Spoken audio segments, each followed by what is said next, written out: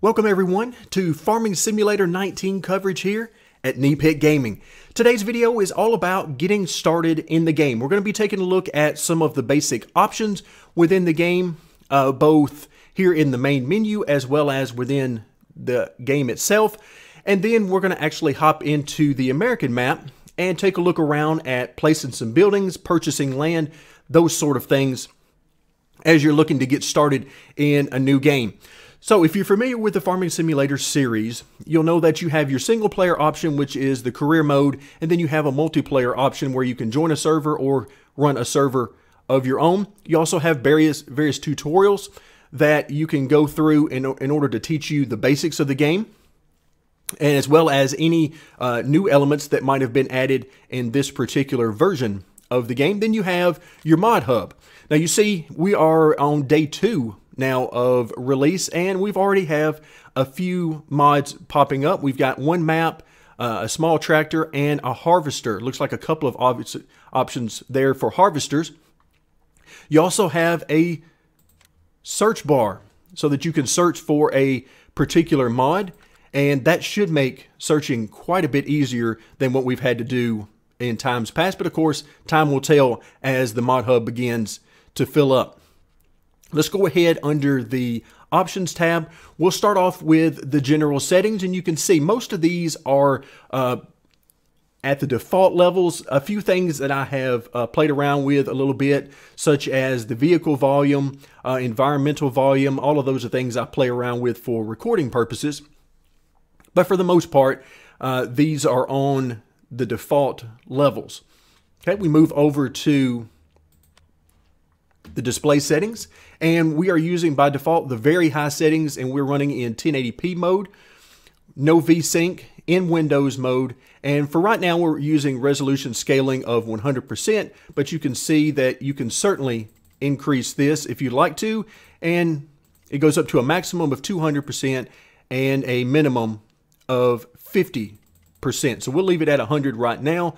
Your brightness level, the in-game HUD scale, the size of the HUD on the screen while you're in-game, I have reduced this down to 70%, and that's, again, something that'll be a personal preference thing that you can adjust as you move throughout the game, and you figure out what works best for you. And then field of view is at the default of 60.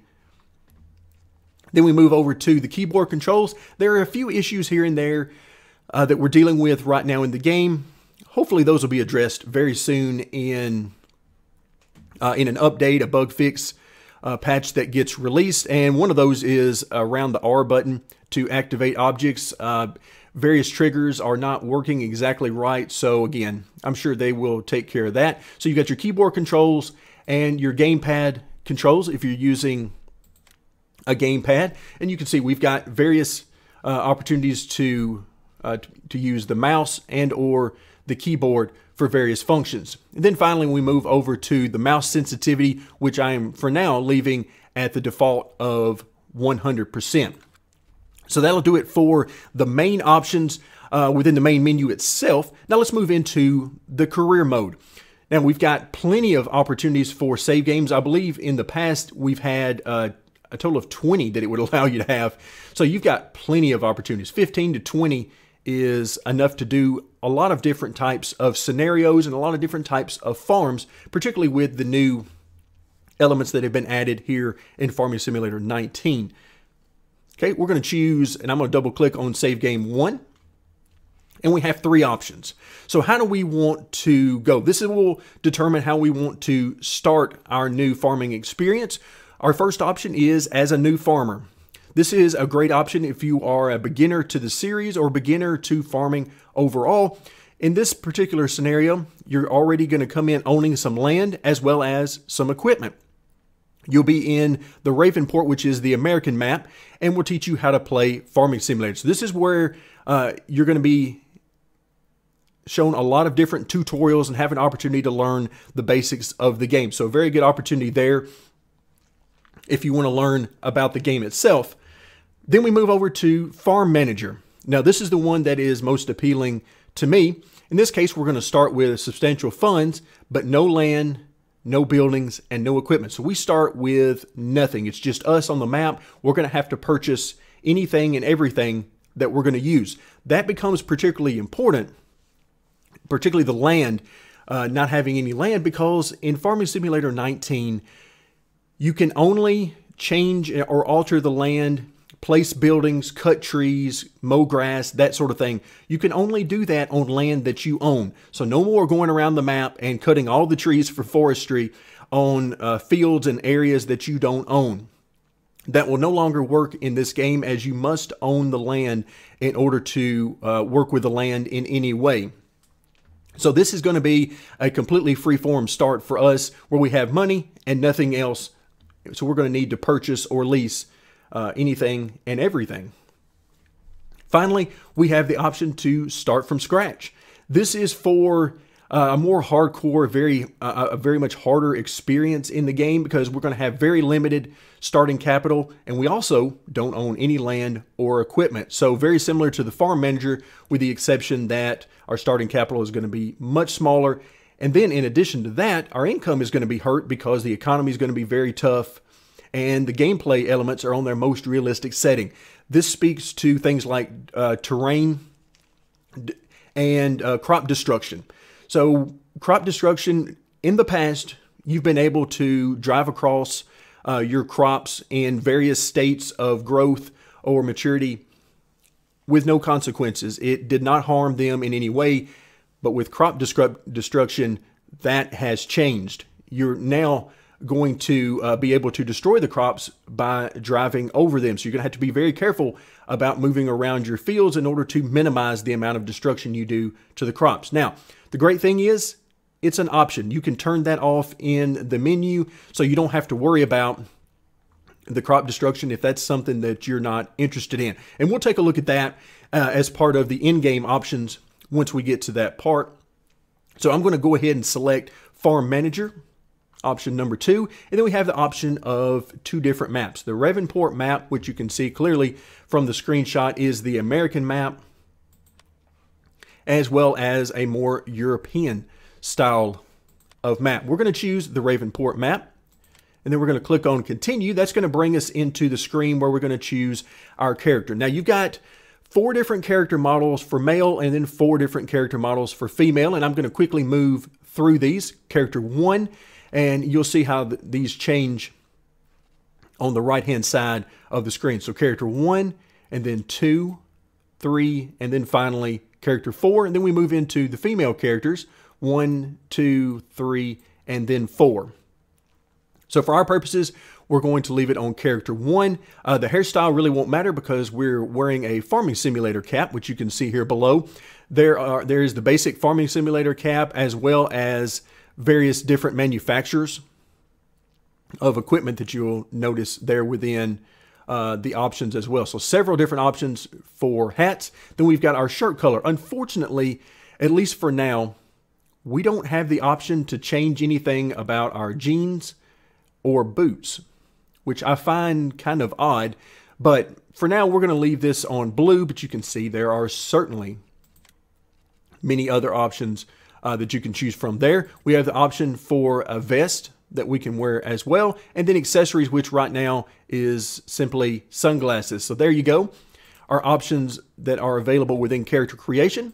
We're going to click on Continue, and that brings us to what mods that we want to have loaded within the game.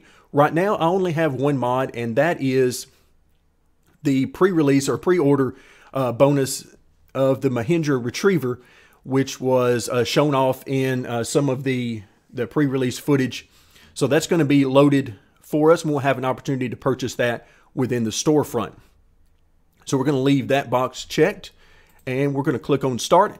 And so now we get to the point where, of course, the game is going to load up the map, and we're going to have an opportunity to get started. So we're going to have to, here at the very beginning of the game, we're going to have to purchase land. We're going to have to place down buildings. We're going to have to purchase or lease equipment. So we're going to have to do everything in order to get ourselves started. And of course, we can also do some missions. Let's go ahead and click on the Start button. And the first thing I want to do here is read through the message it gives us at the bottom, just to really make sure we understand where we are and the scenario that we're starting with. It lets us know that you have enough money to start the farming business of your dreams. What will your specialty be? Farming, livestock, forestry, and so on. The choice is yours. First, buy some land, buildings, and the necessary tools, then sell your products and expand your farm. So if you notice in the top right-hand corner of the screen, we have $1.25 million.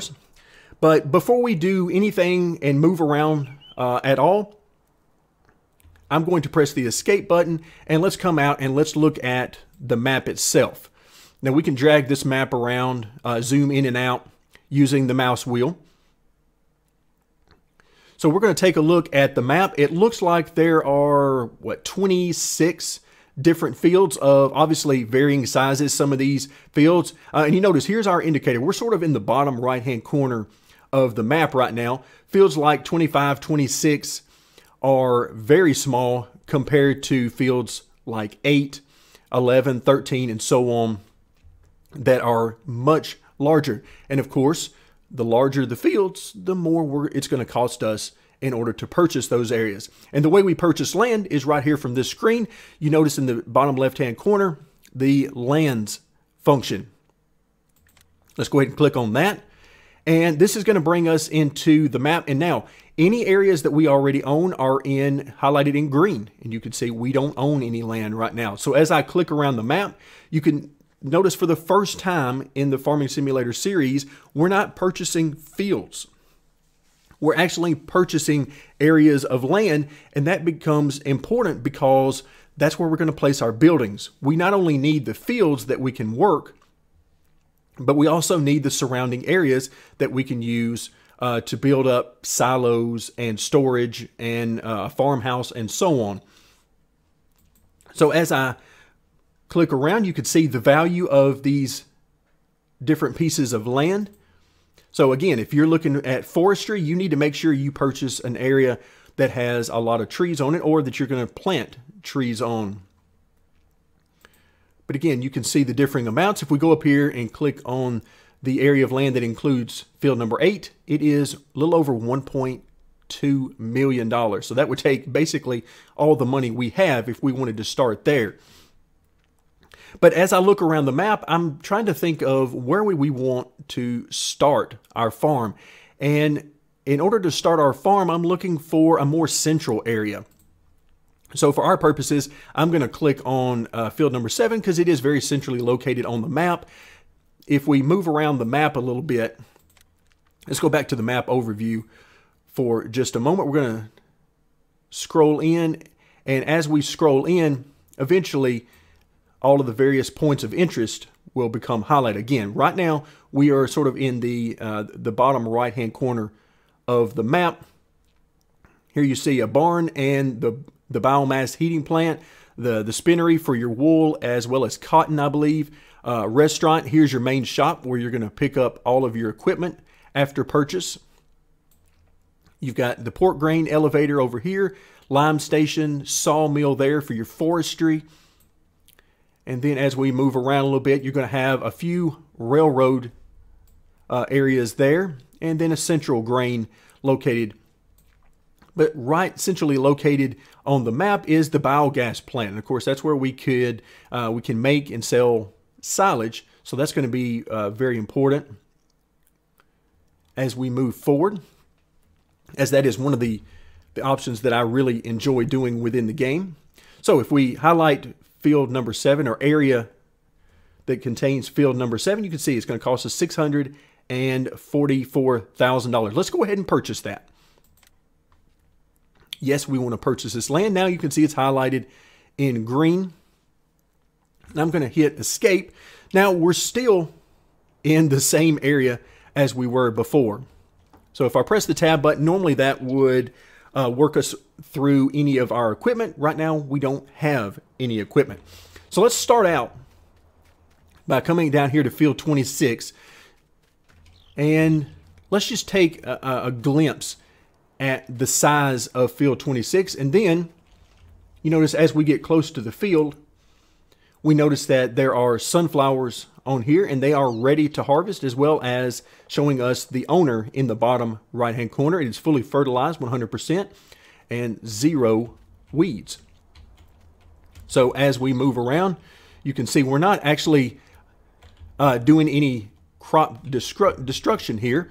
So let's press escape and come in and take a look at some of our other options across the top of the screen. We've taken a look so far at the map, which has the option not only to see all the points of interest, but also to purchase different plots of land, as well as sell those. By the way, you can click on areas that you own and you have the option to sell those. Okay, the second tab takes us into the various prices for the different crops. You can see we've got some new icons here, a different look to some of these icons from times past. And if you want to see what these relate to, you can always come back to the map and you can see there, this is the icon for wheat, barley, and so on. Okay, then we move over to our vehicle overview. Again, this is similar to what we've seen in times past. It will have a list of all the vehicles that we own within the game, as well as the length of time we've had them, the number of hours of work we have on them, and so on. We'll come into our finances tab, and you can see we've spent $644,808 so far, and we have a little over $600,000 remaining. And of course, it gives you the breakdown of where that money has come from or gone to. Animals, we don't have any pens set up or animal enclosures set up just yet, so there's nothing to show here. Then we come into the contracts, and you can see there's not one for every field. We've got a few of these I've seen, and it seems to be a random assortment because I've seen anything from harvesting to transporting, that type of thing. So your basic types of contracts that you have, but it's not for every field. You can't go to just any field in the game and do work. So you're going to have to choose from these. And if you notice, we go into one of the harvesting options, $25,708, but we can also use our own equipment, or we can lease the equipment that would be used for this.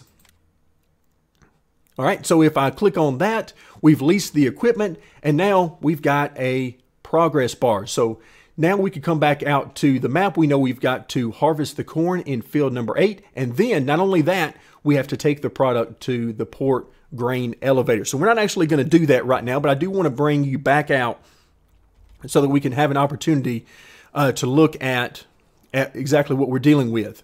So you notice field number 8, which is very close to our field 7 area that we own. And then it's showing us on the left-hand side of the map that we need to, once we have all of that corn, we need to take it to the port grain elevator. So it's got that area highlighted, but you notice there's not a whole lot of hand-holding. It doesn't immediately start us at the field. We need to get to the field. And in this case, we can press tab. Here is the equipment that we've actually leased in order to complete this particular contract.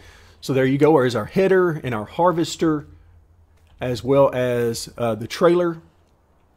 And then we have our tractor trailer truck, as well as the trailer there, in order to finally transport all of our corn to the port grain elevator. So of course, we could use our own equipment if we had some, but by virtue of having to lease this particular equipment, it's going to take away from our profits on this particular scenario. Now, if we come over to this screen, you notice this is where I was talking about a little bit earlier with some of the bugs in the game right now.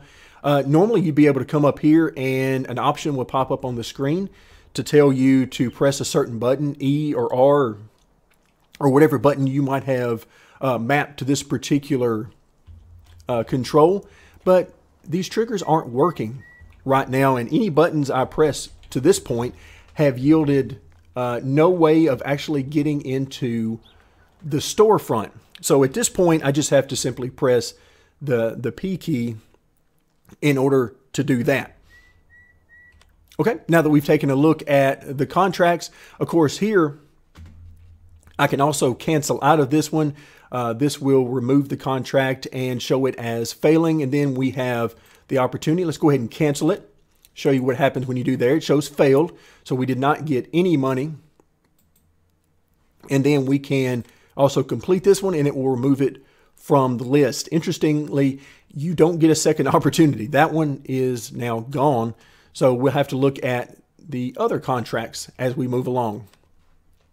So under statistics, of course, this is all the various amount of time that you've spent, as well as the number of hectares that you have sown or harvested and so on.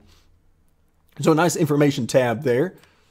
Then we come into the game settings. There are a lot of things to change in here. And again, this is the number of options within the game itself. You can name your save game, change your time scale, turn the AI traffic on the roads on or off. Let's go ahead and turn that off for right now. The dirt buildup on your machinery, you can turn that off and have it build up very slowly over time, normal speed, or very quickly. And then, of course, you can purchase different equipment to wash and clean your vehicles. Automatic engine start, whether you want to press a button to start the engine or if you want to have the engine start immediately upon entering the vehicle.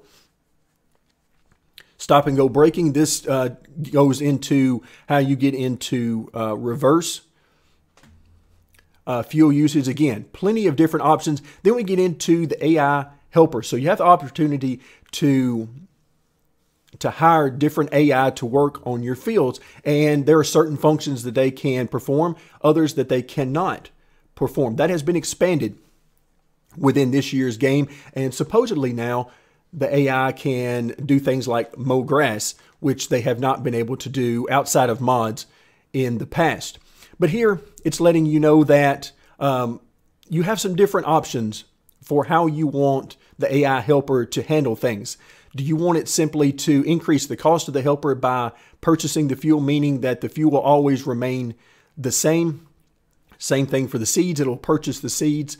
Or, of course, we can turn this off so that it will actually use the fertilizer and we'll have to refill it. Same thing with the seeds and the fuel and so on.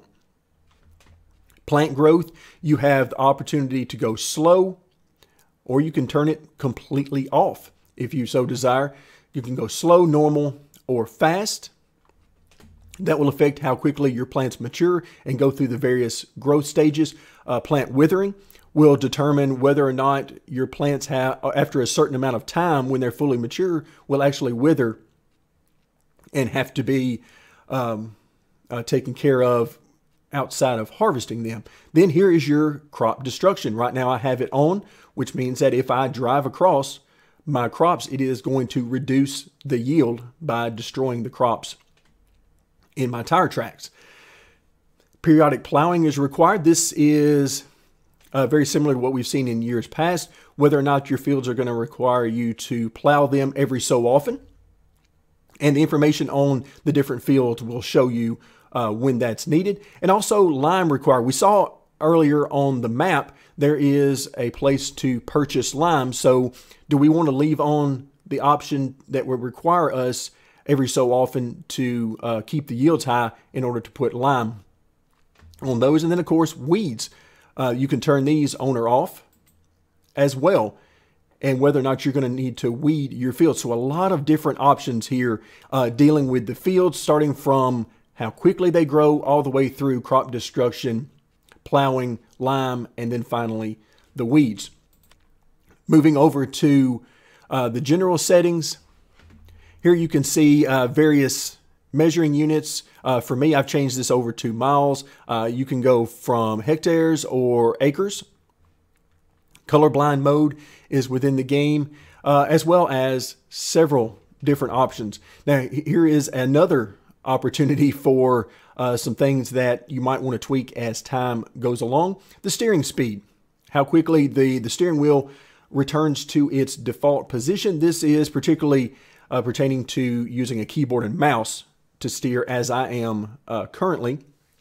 In the future, I'll be moving to probably using my Logitech G920 wheel and pedal set, But for now, I'm just using the standard keyboard and mouse. Also, the switch to trains by default, this is on, meaning that as you tab through your different machines, it'll also include or not include the train in that. And then we have all of the different volumes that we saw a little bit earlier in the main menu. We come in under keyboard controls again from the main menu, and then we get to the help screen. This is where you can scroll through here and get a lot of information about different things. Here it talks about buying fields and areas that we can purchase and or sell. And also, if we scroll down, I believe it is at the very bottom or very close to it anyway. Let's see if we can find it real quick. The AI helper, there we go. It shows us that these are the various tasks that we can assign and hire an AI helper to. Cultivating, sowing, harvesting, all of those are the same as what we've seen in times past. But now, mowing, tedding, using the tedder, and windrowing, I don't believe those were available for AI workers, again, by default. There are mods which do a wonderful job of helping out with this. But by default, I don't believe these were available to hire AI helpers. So this gives you an idea of exactly how it works. And then if we come down one more step, it also gives you some best practices whenever deciding to hire your AI help, which is start them in the corner of a field. Make sure there's not anything in their way because they are not good at working their way around obstacles. And don't put too many workers in the same field. So you can have more than one worker in the same field. And then any work related to grass, which would be like the mowing or the tedding and so on, make sure it takes place in the field. So in other words, you're not going to want to assign them with a task of mowing an area outside and around the fields like this. You would actually want to plant grass and have them mowing within the field itself. All right, now let's move on to actually placing down some buildings. We're going to come back into the storefront. We're going to go under placeables. And then you see we've got animal pens, we've got silos, we've got decorative objects and miscellaneous objects, as well as sheds and a farmhouse. So let's go ahead and click on farmhouse. And you see we have one farmhouse so far, $350,000, so a very nice farmhouse.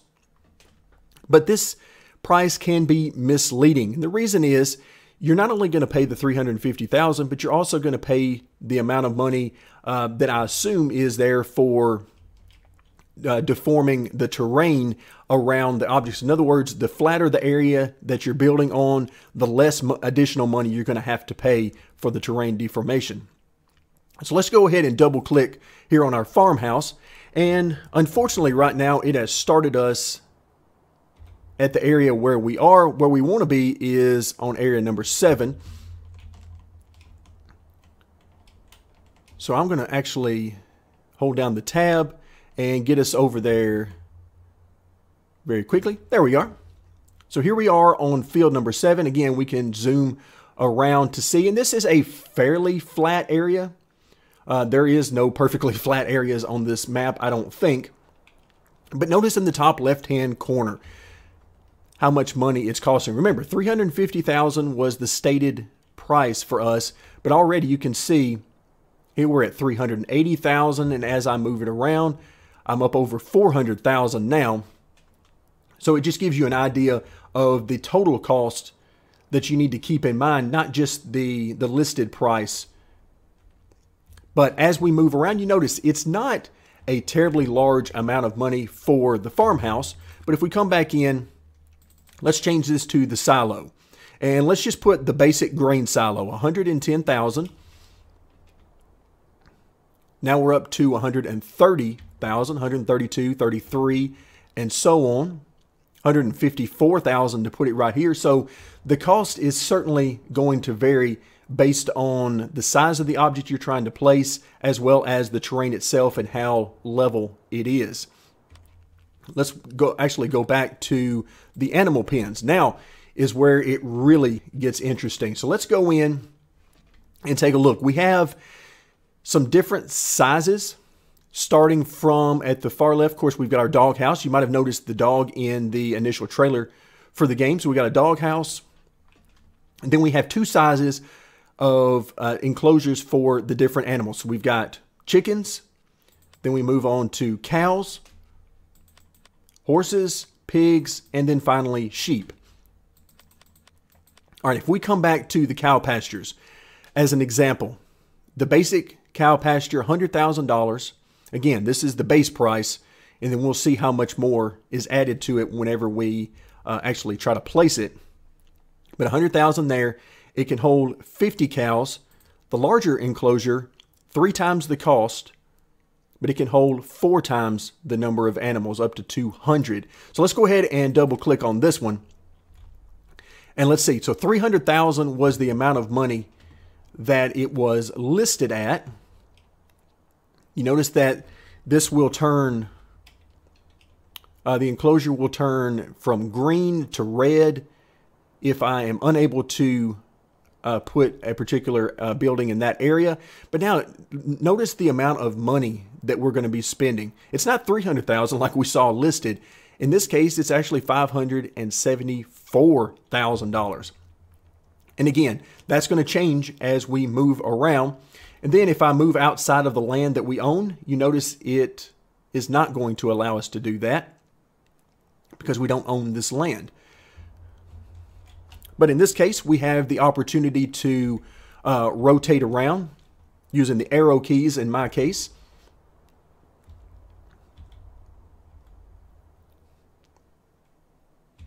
And that will give you an opportunity to align the different areas, whether it's the water troughs or the feeding troughs, manure, and so on, to align the way you want them to on the field. Also, we have grid snapping.